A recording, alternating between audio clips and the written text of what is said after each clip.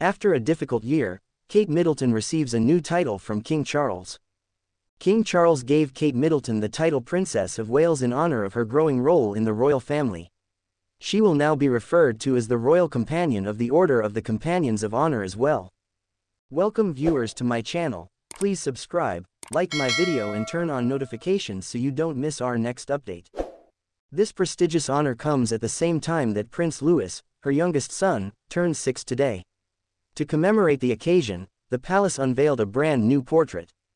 King Charles said that he gave the princess the honor to show how much he admires her. Prince William was given the title of Great Master of the Most Honorable Order of the Bath on a day when other members of the royal family were honored, and Camilla, the Queen Consort, was presented with the Grand Master and First or Principal Dame Grand Cross of the Most Excellent Order of the British Empire. Due to the princess's diagnosis, she must completely abstain from public service while receiving preventative chemotherapy. In January, when the palace announced that abdominal surgery was planned and that she would need time to recover before Easter, the public first learned about her health situation. These celebrations come at a difficult time for the royal family.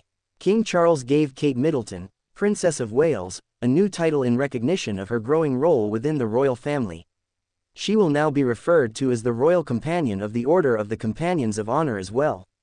This prestigious honor comes at the same time that Prince Louis, her youngest son, turns 6 today.